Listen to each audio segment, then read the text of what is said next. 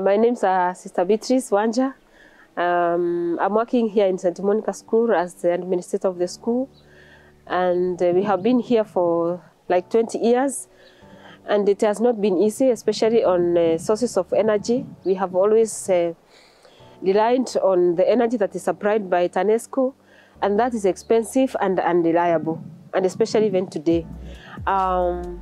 We have been thinking about this for quite some years, and this year, precisely, we felt that it was time for us to move from TANESCO to using solar power. We were advised by the director of KITEC Center, and we chose Photons through him. And since then, we started making arrangements. We did the survey, we made the quotations, and after considerations and advices from many people, we chose to go for this project. So the installation started this week. I'm very delighted because it has been faster than I thought.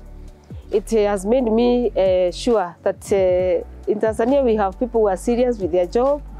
The company is serious and is able enough. The project has gone on, and today, as they hand over to us this project, I really encourage people to choose PhotonsEnergyLtd in case that they want to have this installation done for them.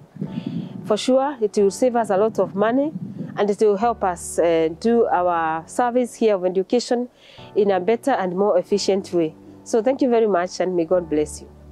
So I advise all people in different sectors, education and any other sector, to choose Photons for their services, and so that they can rely on affordable and reliable energy for all their services that they are rendering for the people. Thank you so much.